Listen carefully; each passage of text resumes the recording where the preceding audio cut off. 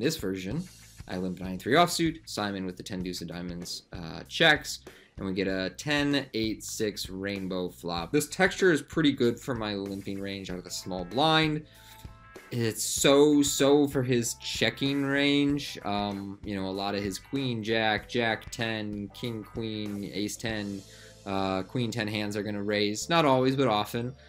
So I think we can take away some of the top pairs from his range.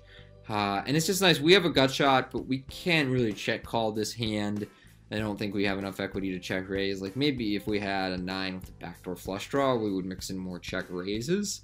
But as it is, I think I would prefer to just bet here, and not even bet always. I think that we should probably still be randomizing and betting most of the time, but not always. So in this version, I bet 20,000, and Simon calls. The turn is a king of hearts, which I don't think is really good for me to represent. I don't know how many kings I would really have when I limp pre-flop and then bet this flop. You know, some like king 7, king 9 type combos would be in there, but even those are going to want to play a little more check call than the flop lead.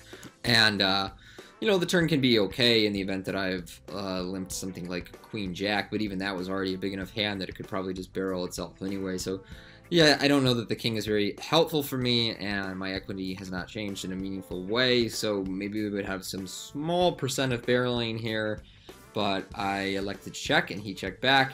And then we river to straight, and I bet big. You know, it seems like one of those spots where we're going to be fairly polarized with our betting range on the river. Yeah, we're going to have some two-pair combos that want to bet for value, but it's pretty much going to be two pairs and straights. And our opponent is going to have to call us with a number of, you know, one pair hands here. So I think we do want to size up.